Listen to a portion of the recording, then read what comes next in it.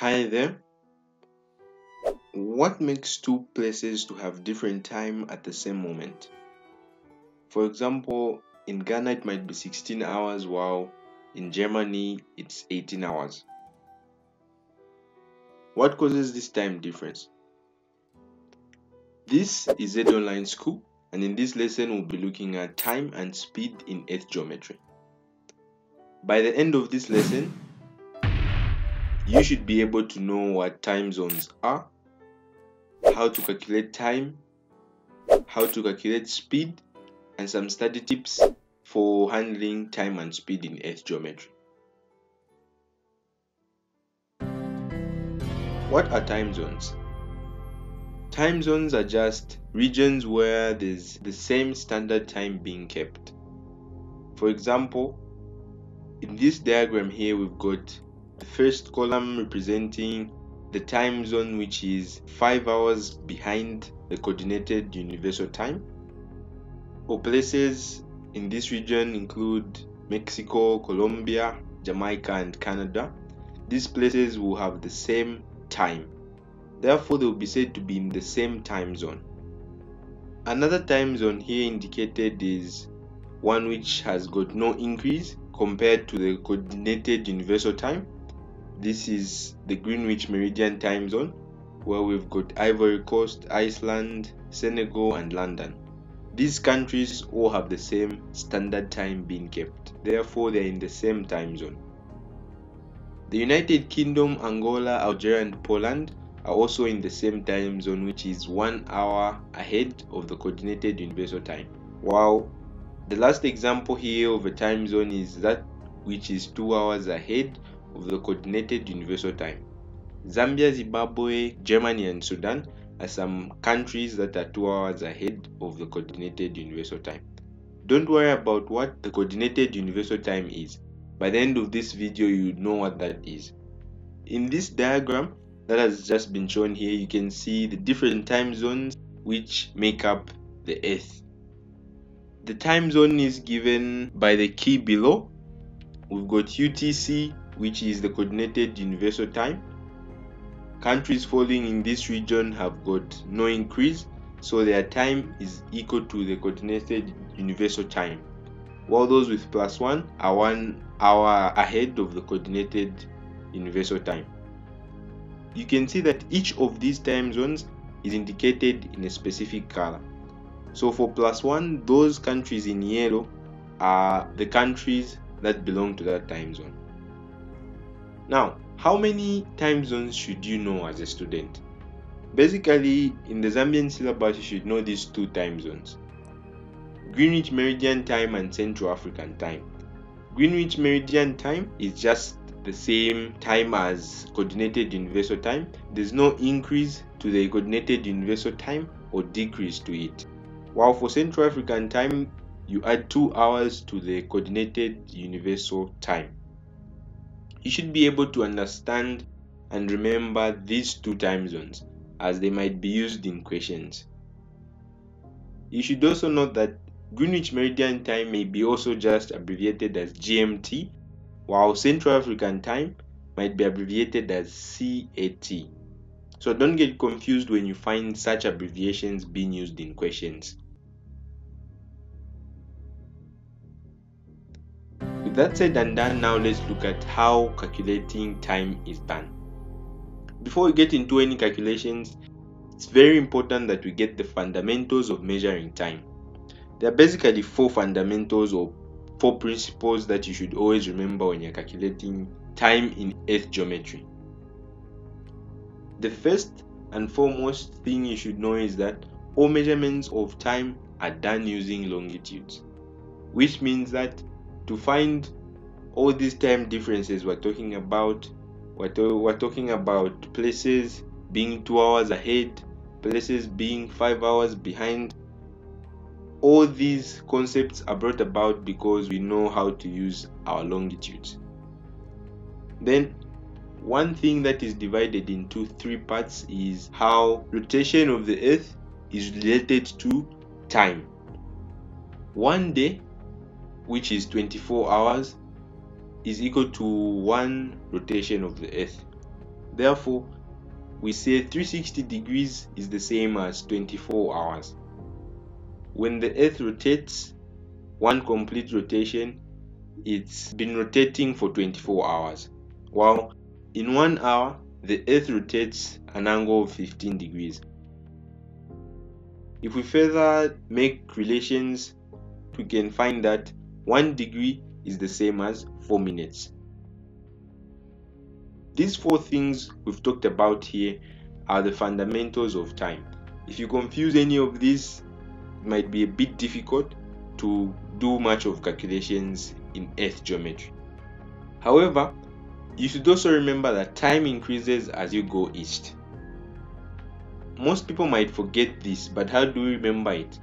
It's very easy. Just think of your number line. 0 is that prime meridian or the Greenwich meridian, which is the base of measurement, right? Then as you go right, you can agree with me, the numbers increase, right? As we go left, the numbers decrease. That's the same with the Earth.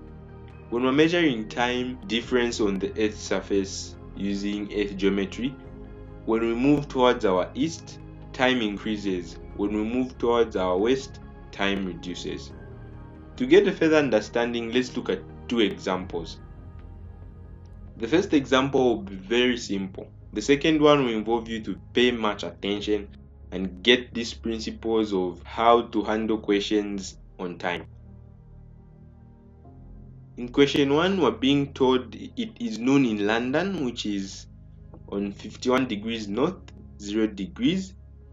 What is the time in Canada, which is 5 hours behind? This is one of the simplest questions you might find. If you can see, London is on 0 degrees, which is the prime meridian, while Canada is on a certain longitude which we don't know. In this question, we don't need to use any longitudes. We just need to know what noon means and what we need to do to that 5 hours. Noon means it's 12 hours. Then, having that we've been told Canada is 5 hours behind, we're going to be subtracting 5 from this 12. Now, some have forgotten the time calculations already, or they don't practice them. In Earth geometry, you need to remember such calculations. Here, we're subtracting 12 from 5. How do we show it properly? You can see we can't get 5 from 2. Therefore, we need to borrow 1 from the 1 in 12 and then remain with 0. Therefore, this number here becomes 12. Then we do our math. Then we have 7. Therefore, the time in Canada at the same moment is 7 hours AM. Very simple question. Now, let's look at question 2, where we're told that 2 helicopters fly from point B to point D, which is 45 degrees north, 27 degrees east. They take off at 10 p.m. local time at D.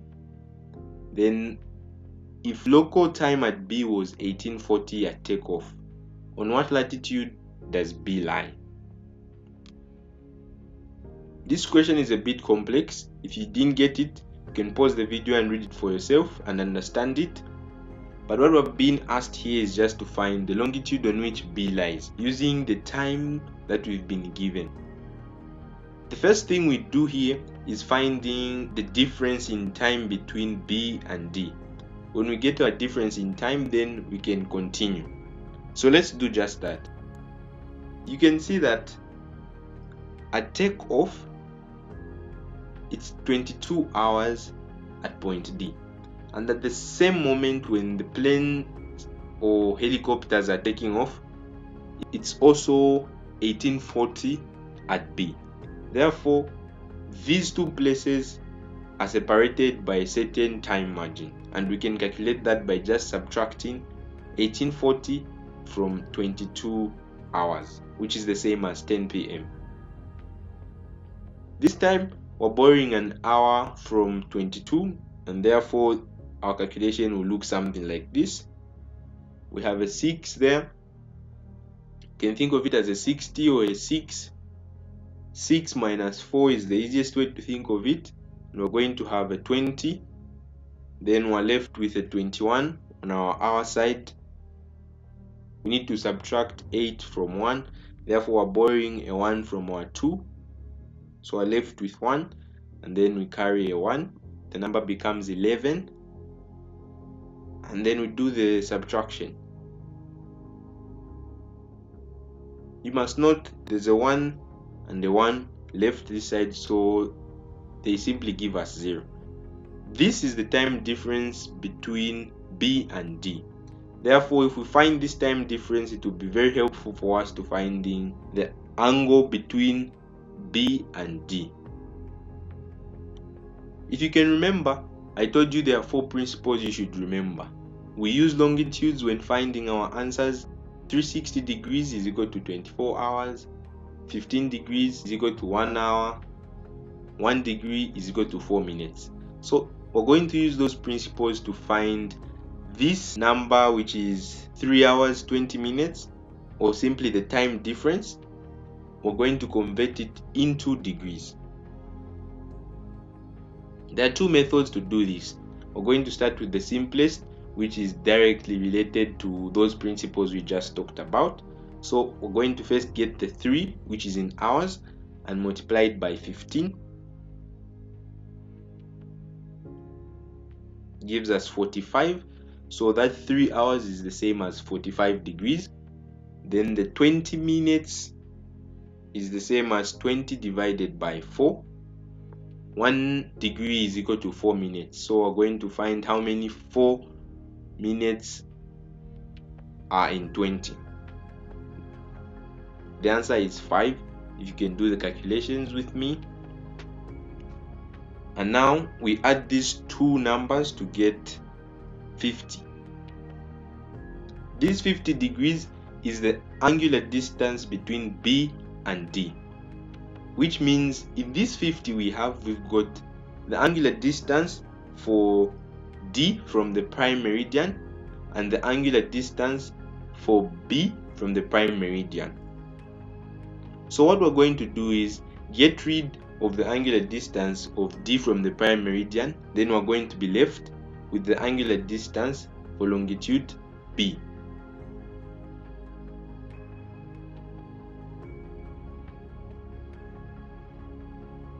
We borrow a 1 from the 5 there, and then 10 minus 7 gives us 3. 4 minus 2 gives us a 2. Therefore, the longitude on which B lies is 23. Now, the question comes here. Will it be degrees west or degrees east? Just observe the time differences or the times at which these helicopters took off. At D, it was 22 hours, while at B, it was 1840 hours. So, can you see that B is actually behind, while D is actually ahead? So, our angle here, or the longitude we're finding, is going to be less than 27 degrees east, or it will be on our western side. And from our answer we can see it cannot be 23 degrees east because the angular distance then will be very small. So we're going to say this will be 23 degrees west. Now, before we arrive to that final conclusion, we can also find this in another way. We get our 3 hours and multiply it by 15, get our 45. Then we write our minutes in a fraction, multiply it by 15, and get 5. We add the 2 numbers and you can see we get 50. Common question is, how did we get the fraction? Well, it's very simple. We're going to try to use a calculator here so that when you have fractions that are not easily to be made, it will be still easy for you to make the fraction. What we do is this: we get the value for our minutes in the time difference, which is 20. Then we divide it by 60. So we're just finding the fraction of 20 minutes in 60 minutes. When we hit equals, it's going to give us a number. Usually it's a decimal point number. Now, how do we convert this into a fraction on a calculator? On this calculator, we're going to use this button here. This button, as you can see, has got a shaded square over an unshaded square. If your calculator is identical with this one, you're very lucky. Now, some calculators won't be exactly like this one. What happens is they will have a different way in which this button is given. It will be A, B/C. This button can also be used to make this decimal number into a fraction. This kind of calculator, we need to press Shift, then use that button I've just talked about, and we're going to have our answer converted into a fraction. This is how we got that 1/3. You should know that this fraction can also be done mentally. It's very simple. We can see that 20 can get into 60 3 times.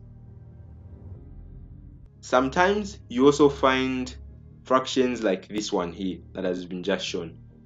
If you say 5 divided by 3 and then the decimal number you get, you convert it to a fraction, this will be the answer you will get.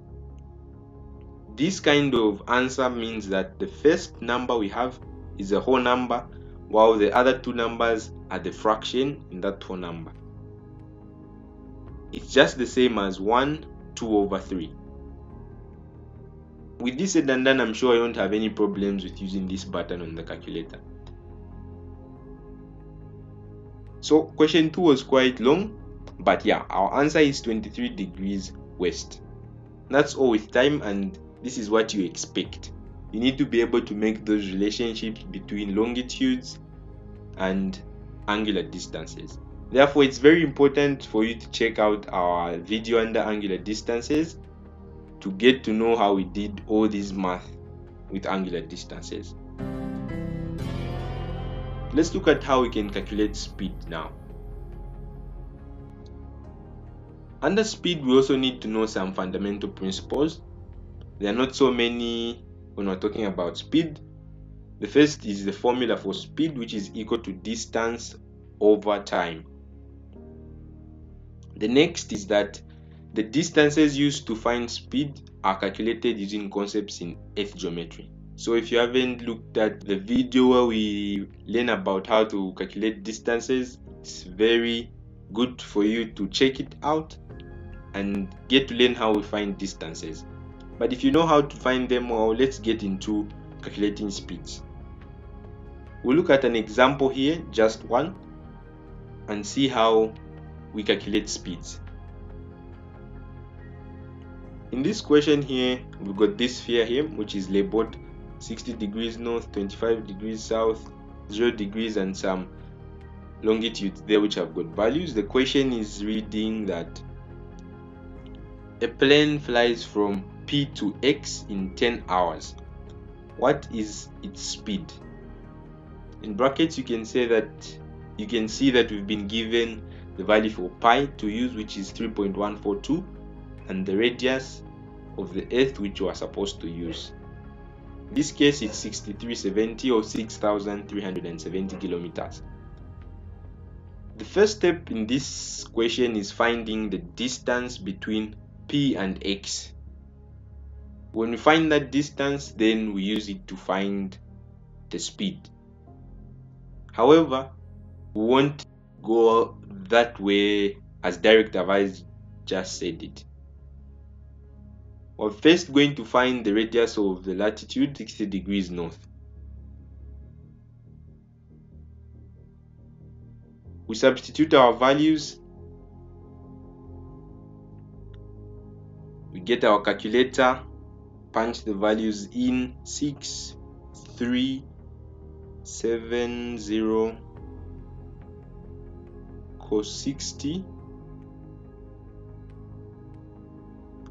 We hit equals, and it gives us our answer, which is the radius of latitude 60 degrees north.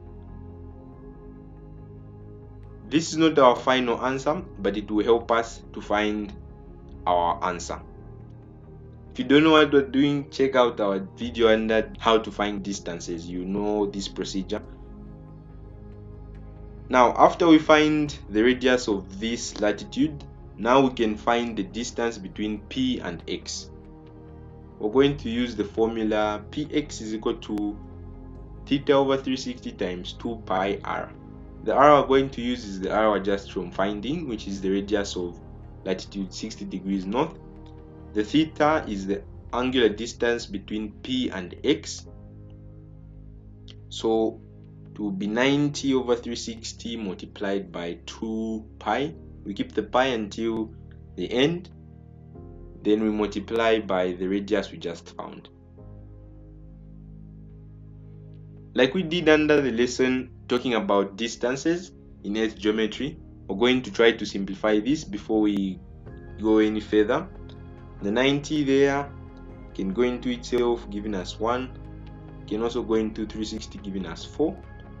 And we can see there's a 2 which can go into itself there, 1, another 2, into that 4 gives us 2. Therefore, in our numerator we only have 3185 pi, or in a denominator 2. So Px will be equal to 3185 pi divided by 2. So now we get our calculator and find the answer of this. Remember, pi is 3.142. We're not going to use the pi on the calculators. This will give us a different answer. 3185 multiplied by the value of pi we've been given. Sometimes it might be 22 over 7, but in this case we've been told to use 3.142. We close our brackets and divide by 2. We hit equals, it gives us our answer. This is the distance between P and X. Now, this is the distance we're going to use to find our speed. We said speed is equal to distance over time, if you can remember. So we're going to get this distance we found and then divide it by the hours the plane took to fly from P to X. And just like that, we're going to find our speed.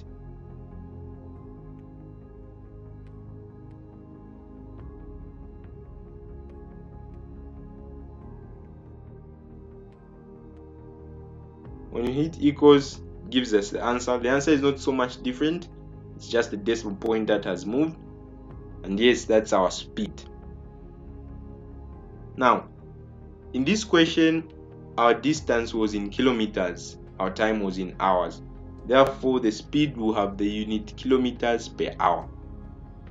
We round off this figure to the nearest whole number. Therefore, our speed is 1001 kilometers per hour. This is how we work with speeds in earth geometry. With that said and done, now let's look at some stat tips you should know. You can remember at the beginning of this lesson we talked about coordinated universal time, or UTC. What is this? Coordinated universal time is just the common standard across the world. This is the time used as the standard time. It might be sometimes mistaken for GMT because Greenwich Meridian time is exactly the same as coordinated universal time. However, Greenwich Meridian time is a time zone, while coordinated universal time is just that time which is used as a standard.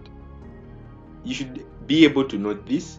It's very helpful. You'll be taken very smart for you knowing this study tip. The second principle is about daylight saving time. This kind of time comes about due to the change in length of day and night.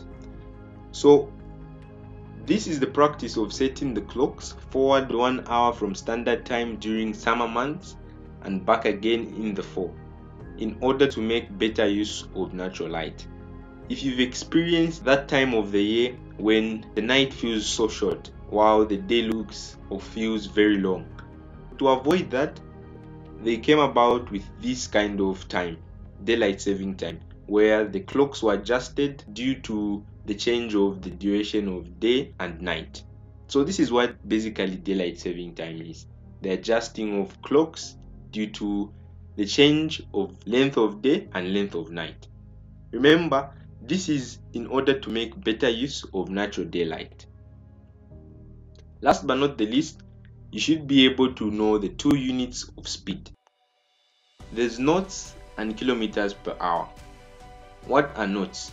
Knots are just when you find your speed using distance in nautical miles, while kilometer per hour is when you find your speed using distance in kilometers.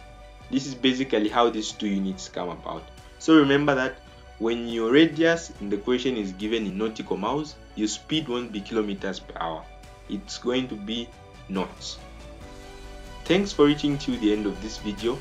Now go out and find some questions and leave comments in the comment section about any difficulties you find.